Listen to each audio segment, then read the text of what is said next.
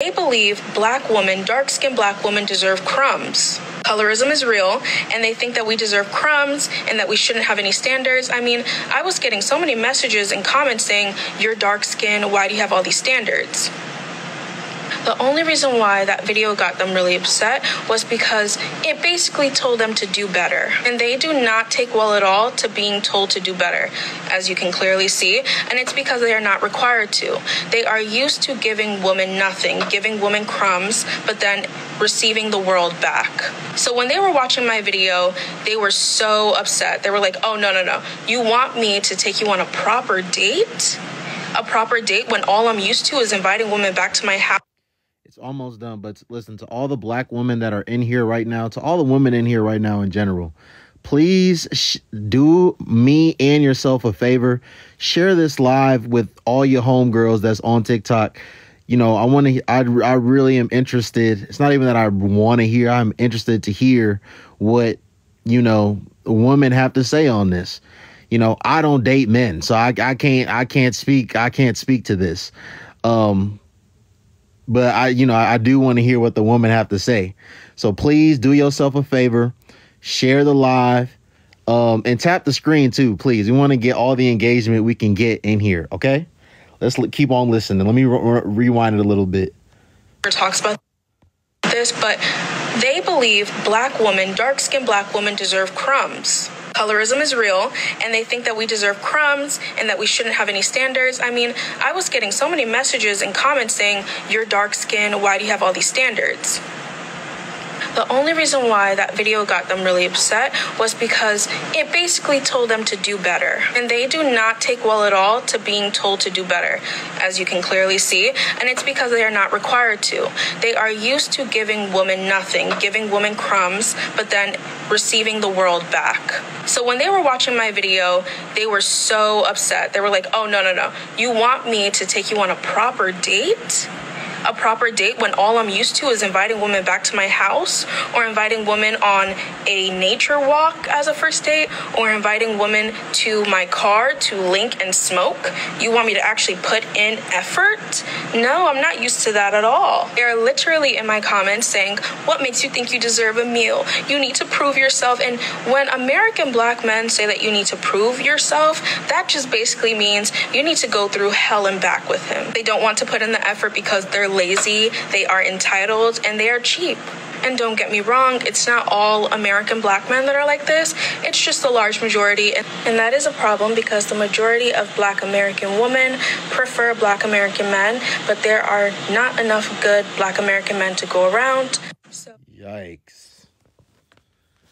Yikes. Yikes. Yikes. Hello? Hello. How do I say it? It's Suffer. Sufra. How are you doing tonight, Sufra? I'm doing good. How about you? I'm doing well. Have you and I spoke before? I don't believe so, no. I don't think so either. I don't know why, for what some reason your profile picture looks familiar to me, but anyways, what you think about that audio that you just heard? You agree, you disagree, you agree with some, you disagree with some. What you got to say? I agree to a certain extent. I feel like what she's saying is a little bit accurate, but I feel like she is taking it out on all of, I mean, she did say some, and she did say majority, so I don't even know. It's mostly modern black men, and I mean, it's sad, but I mean, from my personal experience, they don't want to take a woman out on like an actual date, like, and like not even, they'll do it, but like as far as like introduction wise, as far as like the first date, no. They'll be like, okay, well, I don't know you, but they'll like for like a job interview, they'll put on the suit, they'll make a good they'll make a good introduction for themselves when they go to a job interview. But as far as, meeting the woman, no, they'll be like, oh, let's go. Like, and I have heard about that. As far as getting a woman and then both of them they smoking. I have an encounter with that because I don't smoke. So, and they know I don't do nothing like that or drink. But I feel like it's sad. But I mean, it is what it is. Right. I don't. My bad. No, you're fine. I don't smoke or drink either.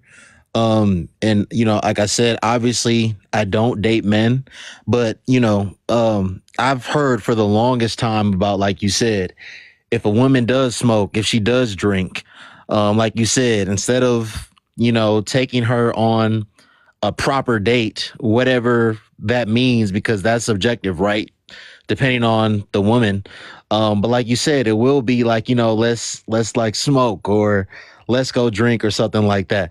But I'm only a few years older than you, so I'm curious to hear. You said you don't 100% agree with her, but you agree with her for the most part.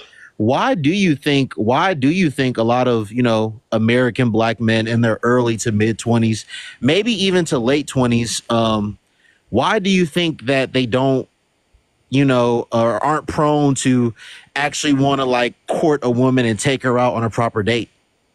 Because there's no sense of direction, and as far as like, I want you to do an experiment, and maybe the men on the panel, I want you to ask them their religion. And most of them will say that they are spiritual. So with that being said, there's no path. They're always, oh, well, I'ma just see where this goes. Like, for me,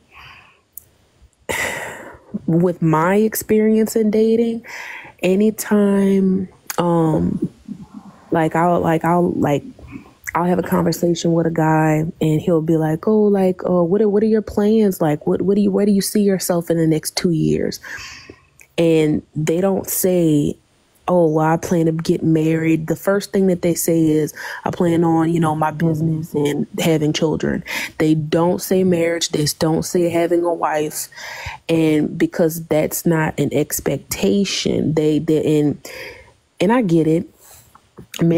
Some men, they don't wake up and be like, oh, I want a wife, because it's not on their to-do list. Like, and they be like, oh, well, why buy a cow when you could get the milk for free? Like, I don't get it.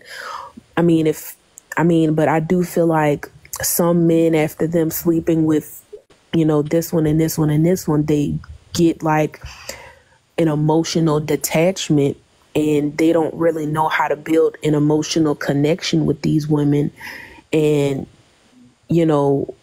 just be on the correct path. But that's just them. There's no guidance. And especially in the fathers, how the way, the house is, it's either if the mom is in the house or the dad is in the house, it's really corrupt. But no one is guiding them, and they're not going to listen to the woman because they're a woman. So, and the men, the fathers, they don't even have a sense of direction because they didn't have good father figures in their life. So it is what it is. Okay. One second, Sufferer. Miss Hey, you and Laureen, I'm coming right to y'all. I just want to ask Sufferer a couple more questions. So you talked about, marriage not being like at the forefront of, a young man's mind, which is true for the most part. And honestly, it shouldn't be. A young man should be prioritizing, his self-improvement, just evolving as a young man, getting himself situated financially, becoming financially stable, paying off debt, whatever the case may be. Okay, Miss San Diego, I'm gonna play the video for you after Suffray is done talking, so you can hear it. But even with marriage not being at the forefront of a lot of young men's minds, A lot of young men still want to date women. They still want to sleep with women. So the point I'm trying to make is, even if he's not trying to get married, whether he is or whether he's not trying to get married, I don't think that should have any correlation to him, actually being able to take a woman out on a date. Do you agree with that or do you disagree with that? I mean, with you saying that, I do feel like that will correlate to how the way that man views women, and does he respect women enough to actually take them on a proper date. Gotcha. As far as just, oh, let's go sit in a car and let's smoke all night, and I'm gonna see if I'm gonna hit you or not. You know what I mean? So, but I mean, this is 2024. This is the generation that we're living in. Okay, and this is the last question. Then I'm gonna go to you. Hey, you, Suffer. Do you think because I didn't hear you mention this and I just thought about it. Do you think a young, young black boys, even today, do you think them growing up with a father or seeing their mother in like a healthy relationship, having a father figure, a man in their life and seeing how he interacts with women, do you think that has an effect on, like a young man's psyche as he's dealing with women, like when he grows up? Because I'm just saying, because if he never saw a man court a woman, if he never saw his mom go out on dates, whether it be by his dad or whoever the father figure may have been in his life, if he even had one, do you think that has any part to play? Yeah, I feel like the father has the son is looking up to his father. So it's up to the father to show how good he's treating his wife. Yeah, that's your wife, but at the same time, you still have to take your wife on dates. At the same time, you still have to give your wife flowers. At the same time, you don't have to, but as a form of showing love instead of just showing, oh, let me show you how I could pay these bills. That's what I'm talking about with emotional connection, as far as, let me show you how I can treat your mom by rubbing her feet when I get home, or let me show, some of them don't know how to do that, and sometimes they just be so worried about themselves when it's supposed to be mutual. It's not supposed to be one-sided where it's all about, oh, well, just because I pay the bills, it's supposed to be about me. When it's both a partnership, both of you are working together to sustain a successful family and a better platform, and that's what we should be striving for, especially in the Black community. But I don't know. We have a lot of rage. We have a lot of infidelity. We have a lot of demons that be coming inside of our homes, and we let them come in, and I don't know. We just get off of the path, and I mean, people gonna do what they want to do at the end of the day. Okay, last question before I come to you. So, Suffer, do you have? I know, we're young, but do you have any intentions to get married or have a family one day? Oh yeah, I do. I do plan on it, but me personally, I haven't met the correct one, and it's really hard. And as far as with this Black woman, she's upset because she hasn't found a correct one, and she's like, oh, well, maybe I just need to, venture out into, and she a passport girl. So I'm like, okay, well, that's not going to solve your problems. Which is what's going to solve your problems is keeping your standards high and keep having faith in God and knowing that He will put you on the correct path, because she just like, oh, well, it's all of these men. It's not all of them. And I understand time, it's wasting, and you scared that your eggs gonna end up drying and da-da-da-da-da. But let me tell you something. Sarah, she was old and she still had a child, but she had faith in God and she had her child, she had a baby, and she was married as well. She did the correct thing. So you always have to have faith in God. But if you just, oh well, I'ma just go out the country and spend all this money and do this and do that just to find a man, no, he's gonna come to you. He's going to come to you. I promise you he will. And if he don't, then that's okay. At the end of the day, all you need, all the man that you need is God. That's it. That's it. And until you are okay with that, until you okay with being alone, that's when you're gonna find your man. But until then, you just gonna be, oh well, I'm just gonna be alone and I'm just, my ex gonna drive. Like, it's not even, you ain't even gotta be all of that. Be prepared with being alone. That's all. Be prepared. Yeah, I said passport, sis. Okay.